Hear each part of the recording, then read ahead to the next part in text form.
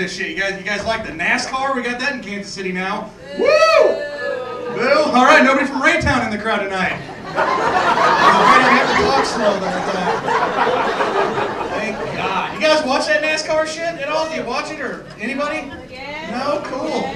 I'll tell you what you guys ought to do. You gotta go to the fucking, you gotta buy tickets and go there. The fucking fans for NASCAR are priceless, man. You guys know what fans in NASCAR don't have anymore? Sleeves and teeth. When did that shit go outside?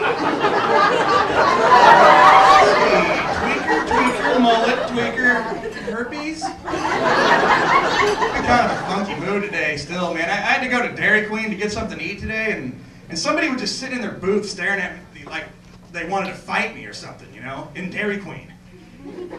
How the fuck am I supposed to look like a tough guy when I'm eating an ice cream cone? I'm like, you got a fucking problem?